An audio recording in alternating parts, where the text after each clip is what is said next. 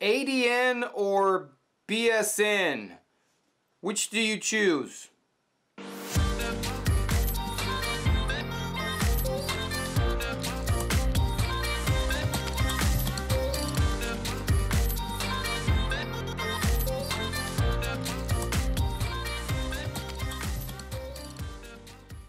Do you recommend ADN or BSN route? This is a question I got from the tribe asking about entering the nursing profession. For those of you who don't know, you currently can become a nurse one of two ways. You can either enroll in a traditional baccalaureate degree program. It's a 4-year degree and you will get your bachelor's in science of nursing. Or you can pursue the ADN route, which is an associate's degree, sometimes confused or similar to a diploma program. You can do an associate's degree program where it's roughly 2 years and you're attaining the minimum requirements that need to be met in order to sit for the NCLEX exam. Both will allow you to sit for the NCLEX exam, which is the entrance exam in order to gain licensure as a registered nurse. The difference is ADN versus BSN. ADN is two years, BSN 4 years. There probably is a little bit of a pay difference if you start as an ADN versus a BSN. Pretty much you'll do the same exact jobs when you first start as a new grad, especially at the bedside. This is kind of a trick question because I recommend whatever suits your life's needs. If you can afford it, if you have the ability and the opportunity, I would absolutely go for your bachelor's.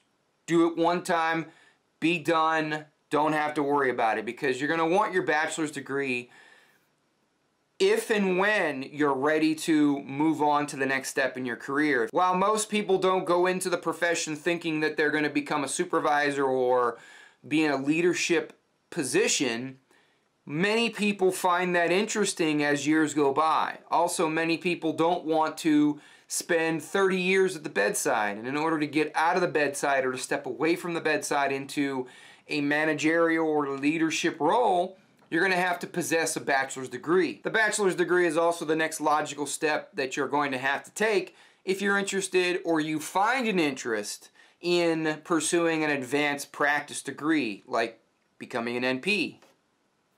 So you will need your bachelor's. There are some programs out there that you can go from your ADN to your master's, but few and far between, and they're a tad difficult. Not that they say they can't be done, just not the norm, I guess. If you don't have the funds or the time or the opportunity, then get your ADN so that you can get your feet wet, you can get your licensure as a nurse, you can start practicing at the bedside, and then you can figure out a way to go and finish and get your bachelor's.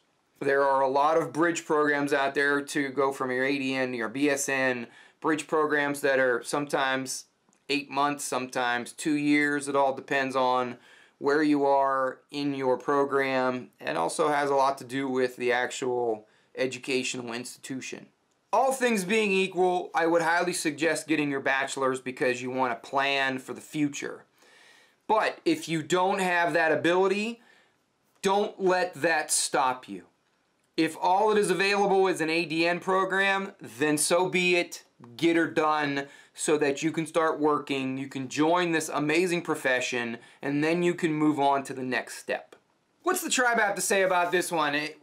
How many of us out there are diploma nurses, OG diploma nurses?